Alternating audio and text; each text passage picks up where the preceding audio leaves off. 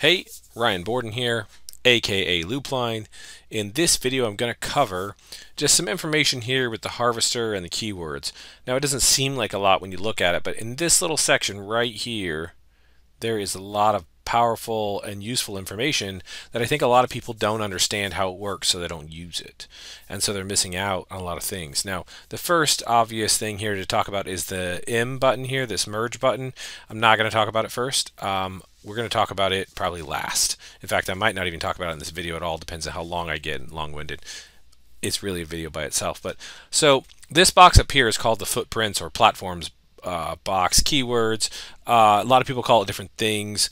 I think in one version of Scrapebox it actually had a footprints naming here. And so what this does is we can put in, like, for example, let's put in site Wikipedia. And so then I could put in car down here, right? If I harvest, what I'm going to get is a list of car related words from the site of Wikipedia. Now we can click down here. There's some ones that are in the list, and this list is generated based on ones that you enter.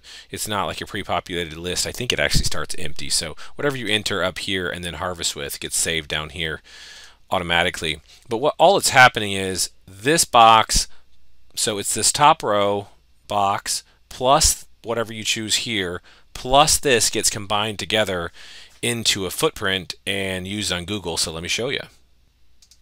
If I harvest for this right here and I just set results to 1, for example, let's just do 5, it's easy. And I'm going to start harvesting and run Google. And it works the same for every engine. You can see the keyword here, site, keyword, wikipedia.org, car, and we get our 5 results, and we close out of here. And it's here, and I like to show you in a browser just because it is easier. But a lot of people don't understand that Scrapebox doesn't actually do the scraping. It just is literally like using a browser. It's actually seen as a browser by Google and all the rest, and it just goes through and gets all this information much faster than you can and digs much deeper than you are willing to usually, and then compiles it all here in a matter of seconds. And so we can see the wiki URL with car, history of the automobile. We can say the same thing here. Wiki URL, car, history of the automobile. It's the same thing. Now, if I go over here in Scrapebox and choose, since I did custom footprint, nothing gets added. Custom footprint means this box here plus this box here combined, which is what we see, site, Wikipedia.org plus car. And so that's how we get our URLs. If I choose platforms and click a platform, for instance, I'm just going to here and do WordPress blog because that's popular. Now we're combining this plus this platform footprint plus this. And if we harvest, we can actually see that. And look here in our, if we roll over this, we can see it's bringing up different WordPress platforms, and we can see it here. Site wikipedia.org, which we saw, plus powered by WordPress, plus leave a reply, which is our footprint for WordPress, plus the word car. So we smashed in between these two things here. Powered by WordPress, leave a reply, and speak your mind. These footprints are already built into Scrapebox. It's telling Google that it wants these footprints because those are going to return, in this case, WordPress URLs. And so that's how that kind of all combines together. So you might, if you understand that, all it's doing is the same thing as a browser. So if you don't understand, if you're not getting the results you want, then go in a browser and type all this stuff out. But this is really handy because I can do this, and now I can type in car, truck, boat, green, and it's going to go through here and look for all of these different things. So it's going to first give me site wikipedia.org and then car, and then site wikipedia.org truck. So whatever's here gets smashed on the front of every single one of these things. So it's just like if I were to put it here, and I can do that actually. I can go in here and put this right here and just clear this out and do custom footprint and put nothing up here. And this will be the exact same results as if I put it up here. So don't feel like you have to use this footprints box. What this footprints box does is take anything here, smash it on the front, and away you go. And that's the same thing if I do this in a browser, I'm going to get the same results. So there's my boating results, and here is my results for, actually let's get rid of everything but boat just because that's what we just did. Here is my results for boat. and I've got my 5 results, close out, and here it is. Boat, list of boat types, same thing over here, boat, list of boat types. So it's important to understand that Scrapebox is exactly like doing it in the browser because it is seen as a browser. It's important to understand that this box, this line, plus this line, plus this line are all merged together, and you can skip this line altogether and just put everything down here in the keywords box.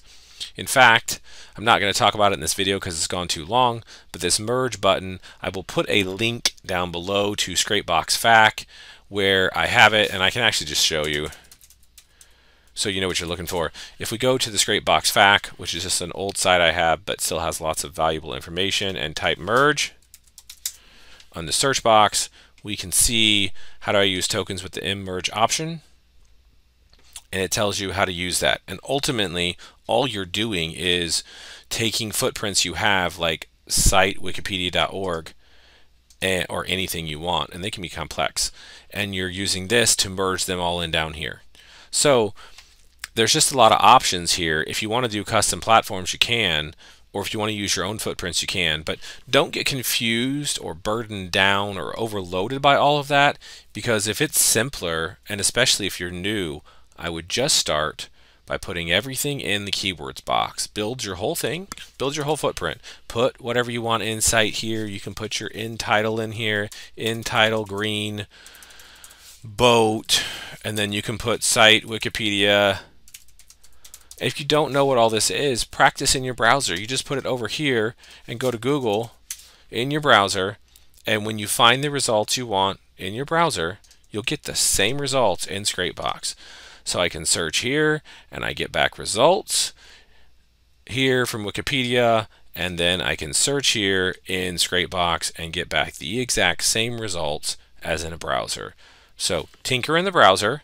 Once you understand it, you come over here and you put it in Scrapebox and get your same results right here with beautiful pea green boats and green water navy and beautiful pea green boat and green water navy.